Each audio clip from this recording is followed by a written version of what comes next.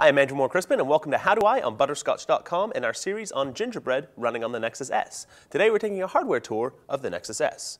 This is the flagship phone, the flagship Android phone for Google. You can see here we have a nice bright 4-inch AMOLED display. It's a Super AMOLED display. Along the bottom here we have 4 capacitive touch buttons. We have a back button, a contextual menu button, a search button, and a home button. At any time we can hit the home button to come back to our home screen, back to go back to the previous item that we were looking at.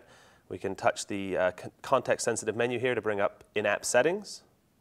And at any time, we can hit the search key, and we'll bring up a Google search. Now, if we look up here, the earpiece is just in here. Just to the right of that, we have a VGA camera, so that's 640 by 480 resolution. That'll be used for video calls, although there are currently no apps that actually use the front camera, except for the actual camera application, which we'll touch on in a later episode. Up here, we have a proximity and light sensor. We take a look on the back of the phone. Now this is a plastic base, but it does have a very nice hand feel. Down here we can see a slight contour that, like I said, really does add to the hand feel. This is in contrast to the previous generation Google phone, the Nexus 1, which has a nice metallic surround. This one is actually all plastic.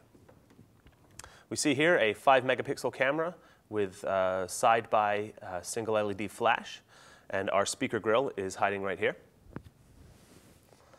Take a look on the other side of the device. We have one button. This is the power button that allows us to, if we hold it, we can power down the phone. If we just press it once, we can turn the screen on and off. Take a look at the other side of the device. We have a volume rocker here, pretty standard stuff. On the top, which is where we usually find our power button, and on most phones is where we find our headphone jack as well, we don't have actually anything. All we have is a little tab that allows us to access the battery, which we can pull off like that. On the bottom, that's where we'll find our micro B USB charging port down here, as well as our 3.5mm headphone jack. It's a 3-stage jack, which allows us to use an inline mic as well. Now, one of the things that was being hyped about this phone is actually the curved screen, which we can see if I pick up the phone like this. You can see it does have a slight curve to it. And that makes it, it has like I said, a really nice hand feel, and also kind of feels like it's cradling on your face when you're actually on the phone.